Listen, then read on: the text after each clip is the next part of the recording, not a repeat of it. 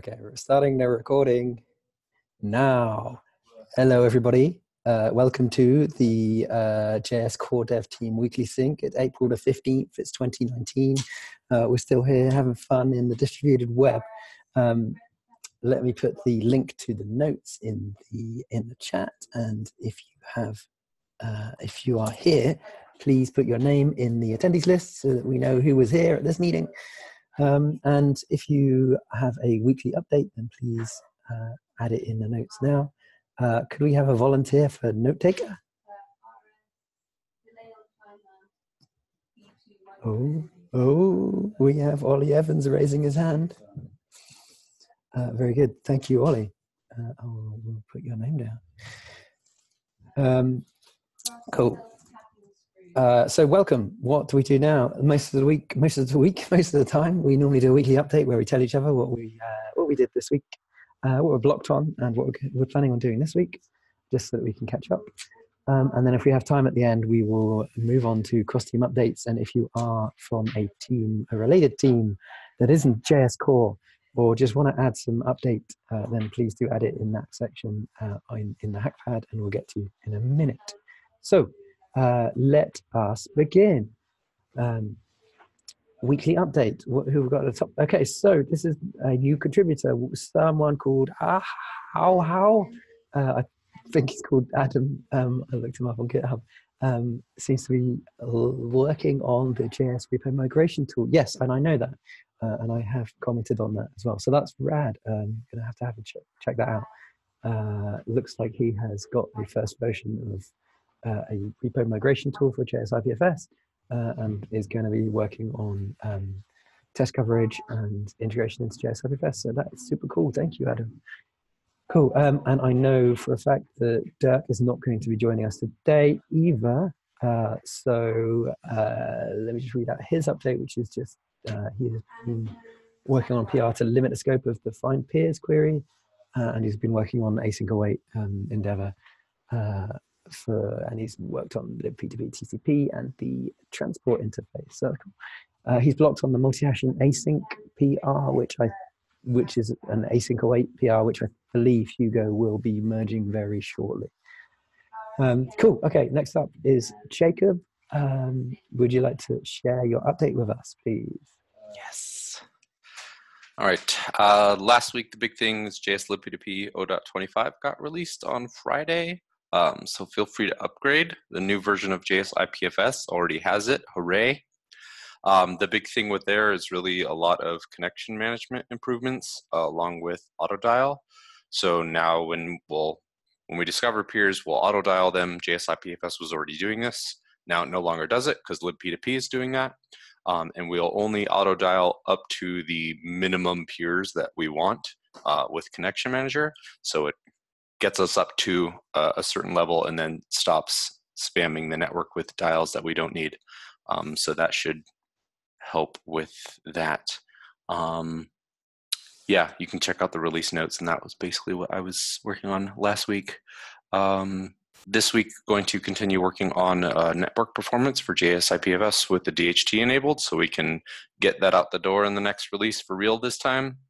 And then hopefully if I get to that finish this week, then I will kick off getting the libp2p rendezvous module up to date with the latest spec. And that should be it. Any questions? Perfect. Cool. Thank you, Jacob. Next up is Hugo, and he is not here. He is ill as well. He's been working on changing the daemon exits for JS IPFS to be a bit safer, which is good. Provide non-generic constructor methods. Not entirely sure what that one is. Okay, it's been fixing up the browserified version of browserified HTTP client. It was missing the buffer export for some reason, and he fixed that up. And he's doing some IPNet stuff. Same thing for JS IPFS as well. Yes, stuff. I think you have to read through this and ask him about it if you are at all interested. His IPNS over DNS demo is very cool. Nice. Where can we see that? It was in last week's GUI team call. Last week's GUI team call, which is available on the YouTube. So go and watch that. Nice. Cool. Okay. So he, like I said, he's going to be releasing the multi-hashing async, which is great. So it will be our second green apple on the async await endeavor. We have, by the way, multiple oranges already on there. And I don't know what the red one is. I guess that's just a red apple. Anyway, that aside. All right, cool. It's that's Hugo. It is on to me next. Oh gosh, this is jumping around all over the place. Cool. So last week, what was I doing? I found out that I was doing some work on making MDNS compatible with Go IPFS, and I found out that there was a problem with us dialing ourselves. And so I opened up more PR to fix that up and add a bunch of tests. So that's good.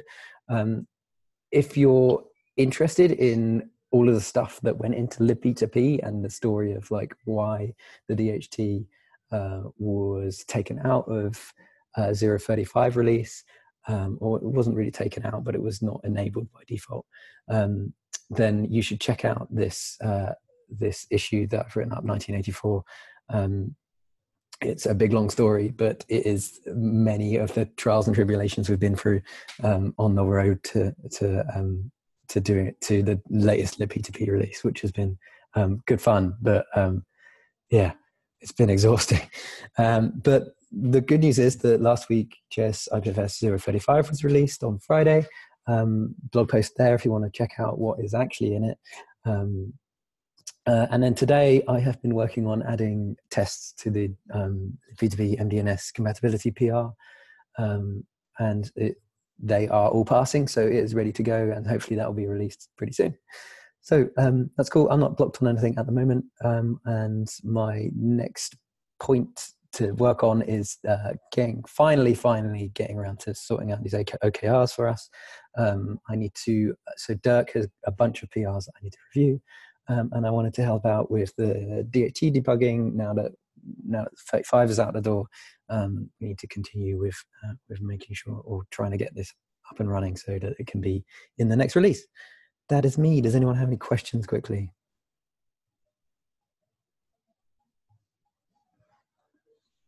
All right, cool. Thank you.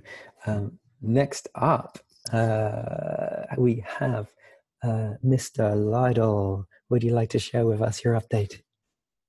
Yeah, so I've been went on spelunking on HTTP gateway in JS IPFS recently, mostly due to our integration with Brave. So if anyone is interested with details of how that integration goes, I gave an update on the last week's GUI call. There's a link in notes. But from that work, JS IPFS specific parts started landing. So I decoupled HTTP servers from the daemon command, and I think that was already merged.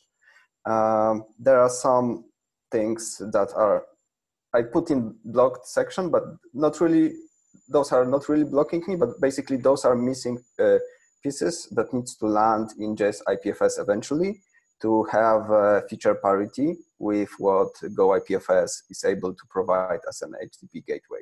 So namely, I fixed streaming of compressed payloads, and that PR is ready for review. CI fails, but I think it's not related, so it would be great if someone looked at that. And there are two functional missing pieces in JS IPFS's gateway. One is ability to load a sharded directory, namely the Wikipedia is one big sharded website. So we are not able to load Wikipedia in embedded node in Brave until that is implemented. I think Alex already created PR. It just needs another round of reviews or something. And another thing that's missing is support for basically DNS in IPNS. So domain names under IPNS paths are not supported right now. I've seen there was a contributor who said they will pick that up, but it did not go anywhere, or at least there's a silence in Ether. I talked with Hugo, and Hugo wanted to pick that up, but now he's sick, so it's sort of like out there. Yep, so my plan is to investigate range requests in JS IPFS gateway, because I don't think it's supported, or at least it's missing headers that should be there. Yep, that's my update, I guess.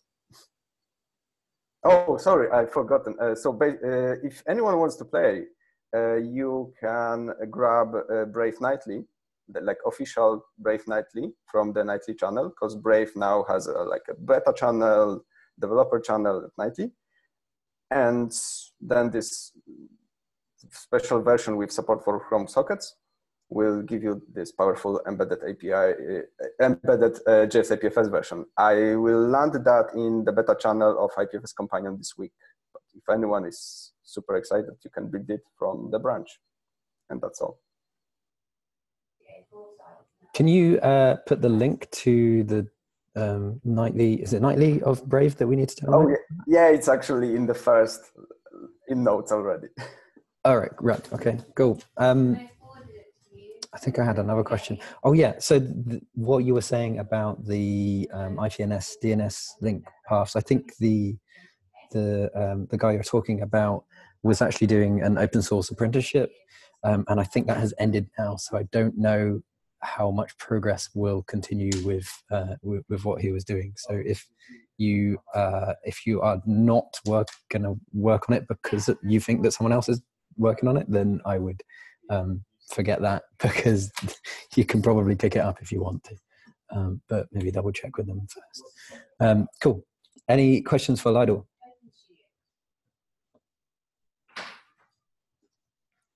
All right, okay, let's move on. Next up, we've got Vashko. Would you like to share your update with us? Hey, sure. So last week I started by refactoring the Lippy2P introspection PR that I had, mostly for Switch. I added more data to the streams and also did a big refactor to the code in order to have it more modular for adding new subsystems when the time comes. Then I reviewed the JS implementation of Gossip Sub that MyKira is working on. There are some issues that need to be solved before it gets ready. Then I also looked at Dirk's PR for the Sync08 for the interface transport, which was one thing that I really wanted to unblock. And then I did a lot of maintenance work, like debugging stuff for IPNS, for the JS IPFS release. And also I ended up carrying this large endeavor of adding the Discuss Lippy2P IO badges to all the JS Lippy2P repos, and also updating the dependencies of all the repos. I'm kind of off of the repos at the moment. Then I'm not blocked in anything. And for this week, I want to, after checking the interface transport PR from Dirk, I want to make a proposal for the interface connection. I still need to check with Alan and Dirk if they started discussing something on it. Then I will help MyKira debugging an issue for Gossip Sub with publish. I'm not sure yet what's the problem, but I will also have a look. Then I need to finish updating all the JavaScript Lippy2P modules with the badges and dependencies, and also look at the interop issue with Firefox that Alan discovered today. And if I get time, also review the streams interop tests for Lippy2P. That's everything for me. Anyone has questions?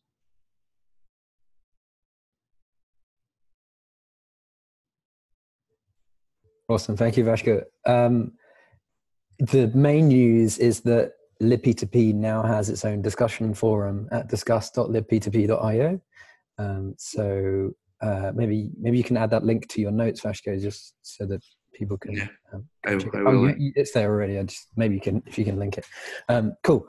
All right, go and check that out if you are interested in discussing Lippy2P things. All right, Rad. Next up is Aching Brain. Alex, would you like to share your update with us? Hello. So I started last week by trying to go through some tickets on NPM on IPFS. And one of basically the first one I looked at was saying how slow it was to basically pull down the registry index, and it should be really quick because it's just one DAG node. Granted, one DAG node is like the tip of an iceberg that is an enormous HAMP shard, but it should be super quick just to pull that first one down. It was loading more than it had to. So I fixed that locally, and I just can't bear to look at the code anymore in the MFS and the importers and the exporters because it's all very, very, very squirrely. So since Volker has merged the IPLD API changes, then some of the stilts that the whole thing is built on start being async await friendly. So I started refactoring everything to be async await. And it's looking like way better. It's a lot easier to comprehend what is going on, which is cool. So the DAG PB module has not been done. So I've just wrapped it. I've just asynced the existing API because it's good enough. So I'm going to do some performance analysis of what that actually means once all the rewrite is done. But hopefully it won't be too much slower. But yeah, so that's probably going to be me for the next few days at least. There's a possibility. It's a bank holiday on Friday in the UK and on Monday as well. So definitely not in there. There's a slight possibility that I might be out before then for some family stuff that I'm not going to talk about on the internet. But yeah, that's me. Any questions?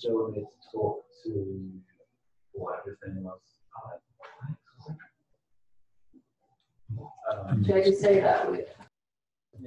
All right, thank you, Alex.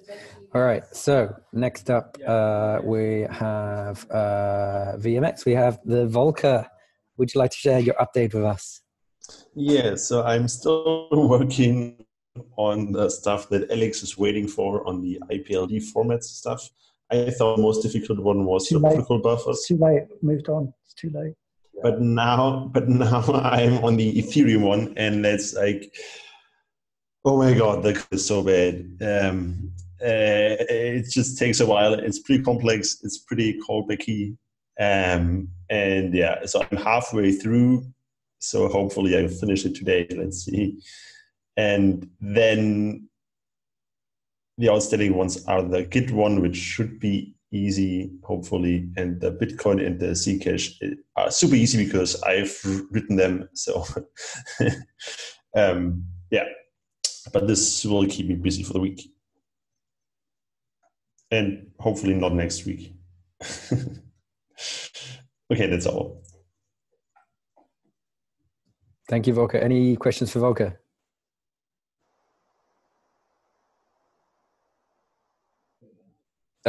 Volker, it might be an idea if you focused on the DAG PB one as opposed to the other ones are less used. No, basically the DAG PB one is kind of done. The problem is just that I'm still fearing that I need to change the API because of the others. So it's kind of like I fear to discover something and then do another breaking change and so on. So, but the DAG protocol buffers is done. So it would actually be super helpful to just asyncify the existing API. And then if you want to change stuff in the API, do that later.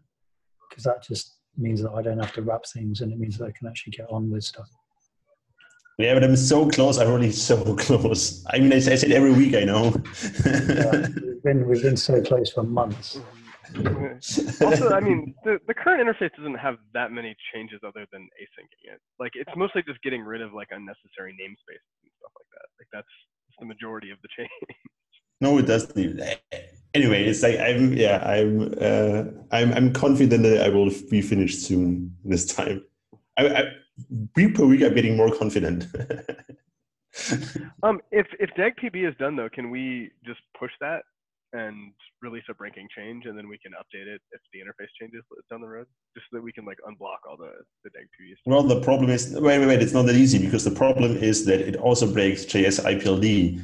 And if I then need to basically do the special case in JS IPLD for DEG protocol buffers, because the major change is basically that now the CID, like the links are really CIDs and not this JSON things anymore. And then, so it's like really like, it's complicated. So it's not as straightforward as it seems. I'm sorry. All right. Okay, we are. Yeah. Okay. Cool. Let's take that offline. But yeah, it would be cool to get all of these sorted this week, and next week, if they're not done. I don't know. Anyway, cool. Thank you, Volker. All right. Next up, nothing. There's nothing left. Okay, cross team updates. No one's had any cross team updates. Are you here and in a cross team and would like to give us an update anyway? Raise your hand. I'll just plug the there's a meeting on Wednesday, first one for IPNS, and we're going to try to get. I'm not really doing it, but Pedro and Nadine and Hugo if he's healthy. So, and anybody else who has opinions on IPNS. Hugo had a really cool demo last week with fast IPNS over DNS. So more ideas, get them all in there. That's Wednesday. That's Wednesday. What time is there? 8 a.m. here. I don't know what it was UTC. Maybe you can add it to the show notes. Okay. Right. Thank you. Cool. Anyone else would like to give an update? It said 4 p.m. UTC time. Brad, Michael. Hey, yeah, just real quick on IPLD stuff. We are working on like the next version of the IPLD interfaces, and there's like kind of a big change in how you use it. But the main thing just to look at right now is that we're doing a lot of the performance work in there. Like we lazily, encode and decode things. We cache the decodings. We do a bunch of other stuff. We just factored out a lot of unnecessary async operations and stuff like that. So if you've been working on the sort of performance stuff that Matteo surfaced, getting your eyes on that earlier rather than later would be great. That's in a repo called IPLD stack, JS IPLD stack in the IPLD org. Cool. Thank you, Michael. All right. If there's no one else. All right. Okay. We are almost done. Other notes. Vashko is out on Friday. Yeah, it's public court holiday in the UK as well. So I'll add that to the notes. So I guess I'll take out the UK contingency as well. Mostly. And Volker is out on Wednesday or Thursday. And on Friday and Monday. All right, this is some rad Boolean logic here. Cool. Discuss and person. Okay, JS IPLD stack. Cool. All right. In which case, I think we're done. Unless there's anyone else who has anything else to say. I just came here to bug Hugo about the bug in JS HTTP IPFS HTTP client, but he's dead. So he's ill. Hopefully not dead. Cool. All right. Thanks very much, everyone, for attending, and I will see you next time for another exciting round of what we did this week, what we're blogged on, and what we're going to do next. Goodbye. Happy IPFSing.